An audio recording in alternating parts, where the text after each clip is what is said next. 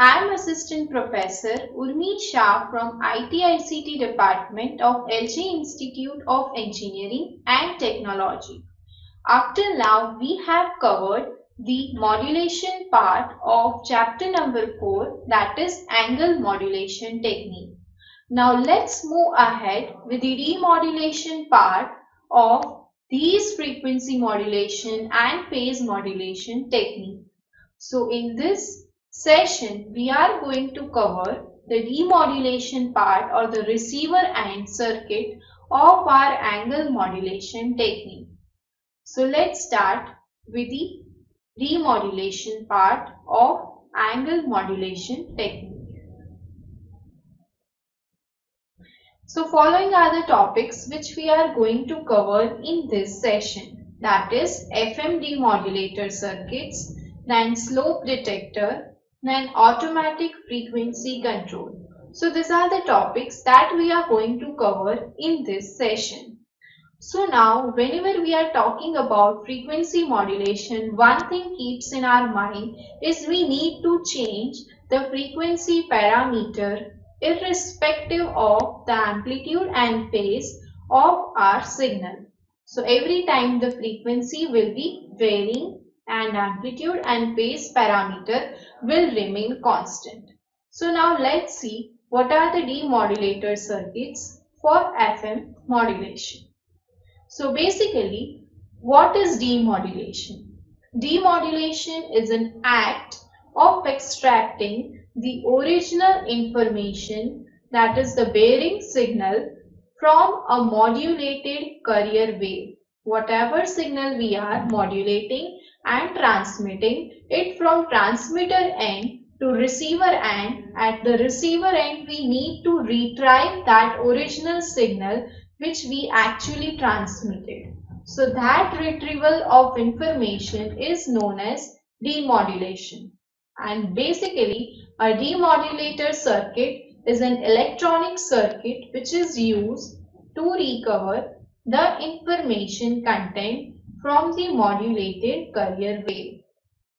So basically, demodulator circuit will help us retrieve back the original signal which we transmitted from transmitter end to receiver end. So at receiver end, we require a demodulator circuit. So now what are the types of demodulator circuits which are used in frequency modulation, that we will see. So basically, what is an FM demodulator circuit? An electronic circuit in which the frequency modulation or the frequency variations of modulated signal is converted into amplitude variation first, and with the help of tuning circuit or tuned circuit, they are originally retrieved or extracted back with AM demodulation circuit or AM demodulation technique like diode detector is known as FM demodulator process. So in this way, we are going to retrieve back our original signal. Now moving ahead with the types of FM demodulators. Now demodulation is classified in many categories.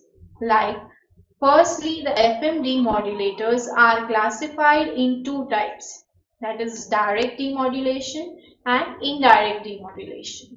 In direct demodulation, we have four types of FM demodulation, that is slope detector, balanced slope detector, Foster-Seeley phase discriminator, and ratio detector. Following four techniques are the type of direct FM demodulation technique. Now again in another category, we have the indirect FM demodulation, that includes nothing but the phase lock loop concept. That is what we call as PLL concept. So basically, FM demodulation is classified in direct and indirect. In direct we have four types, in indirect we have one type only. So this is the classification of FM demodulator circuit. Now let's move ahead. with the understanding of how the FM demodulation process or how FM demodulation circuit works.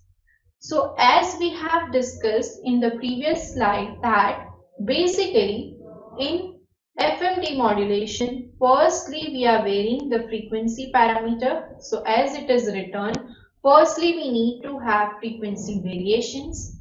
Then that frequency variations we are going to pass to the tuned circuit. From that tuned circuit we are going to pass it on to the amplitude variation. Basically, due to the frequency variation, the tuned circuit will convert that frequency variations into amplitude variations. And here, basically, once we are converting into the AM signal, we can use the AM demodulator circuit to retrieve our original signal back from FM demodulation. So basically, over here, the FM variations are passed on to the tuned circuit. Tuned circuit is going to process the data into amplitude variation. So basically amplitude variations are needed over here, or they are added into the wave to have the frequency variation in form of amplitude variation. And these frequency variations are having the amplitude variation in accordance to its present current wave only. So this is how the process of FM demodulation works. So basically we are converting an FM variation signal into AM variation signal such that we can have our amplitude demodulator circuits to have the demodulation of our amplitude variation signal. So this way the basic FM demodulator circuit works. Now moving ahead, so the basic FM demodulator circuit here functions in form of, it is used to change the frequency deviation of the incoming carrier signal into audio frequency amplitude variations. And this FM demodulator circuit is also known as detection circuit, which could be insensitive to amplitude changes. So this thing we have to keep in mind whenever we are changing the frequency variations into amplitude variations. There are chances that this detection circuit can be insensitive to amplitude changes. So this thing we have to keep in mind whenever we are performing FM demodulation. So this way the whole process works. Now one of the type of FM demodulator circuit is the slope detector circuit. Now you all can see over here, this circuitry is having an FM source signal. From FM source signal, it is connected to the RLC circuit. Basically, what is the role of RLC circuit? RLC circuit acts over here as a tuned circuit. The role of tuned circuit is to have the frequency variations and convert them into amplitude variation. So that is the role of RLC circuitry over here. So this is a kind of FM demodulator circuit which we called as slope detector, and slope detector is used as direct FM demodulator circuit. So this way we require a tuned circuitry, that is a circuit in form of R, L and C parameters such that it can convert our demodulator circuit or detector signal into the original message signal. So this is the circuit diagram of slope detector. Now let's move ahead with the waveform. These are the waveforms for slope detector. As you can see over here, this is the transfer characteristic for slope detector. This is the input which we have applied into our slope detector circuit, that is our FM source signal. And in the output, we are able to receive back the original output or original input which we have transmitted from the transmitter side. So this is the transfer characteristic for slope detector. So now let's move ahead with the characteristics of slope detector. Basically, why slope detector is used, what is slope detector. So we have seen the circuit diagram of slope detector. From the circuit diagram, we can observe that the output of slope detector is then applied to a diode detector with RC load of suitable time constant so that we can have our input or original signal back. The circuit is in fact similar to the AM detector circuit as it is followed by the RLC parameters. Now, this is main characteristic of slope detector. Now, what are the limitations? What are the drawbacks? Why this circuitry is replaced by the newer indirect FM demodulation circuit? So basically the limitations or the drawbacks of slope detector circuit is it is inefficient. It is inefficient means it is sensitive to some amplitude variation. As it is linear, it is having a limited range of frequency only. It cannot go beyond a certain frequency range.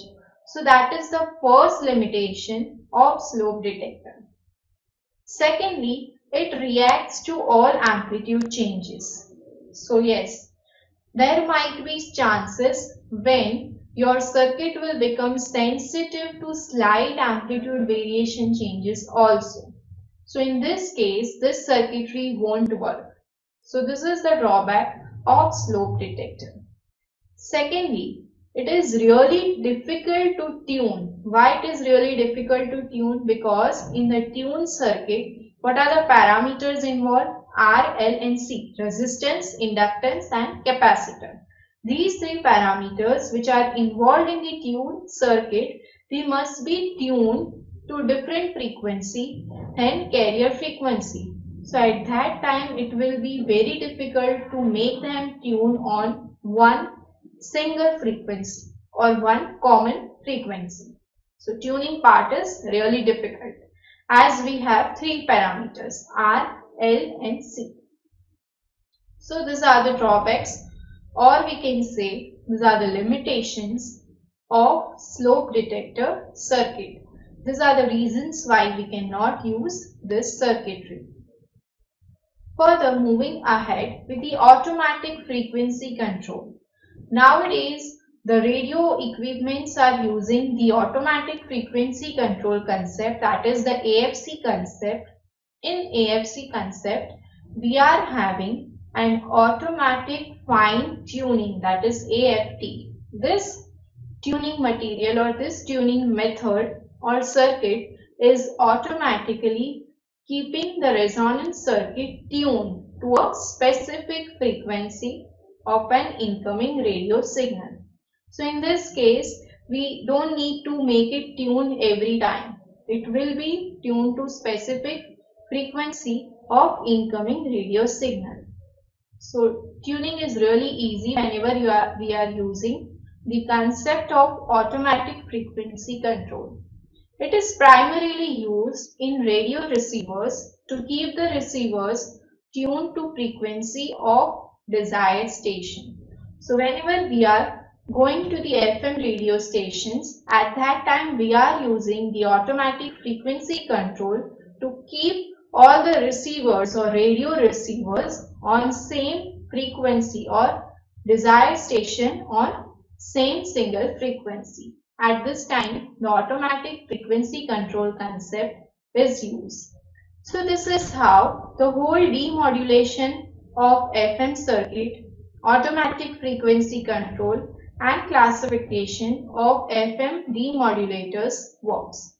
In the upcoming sessions, we will be moving ahead with a new chapter, that is chapter number 5, which will be dealing in depth about the AM and FM receiver circuit, and we will be seeing the different classification of AM and FM receivers.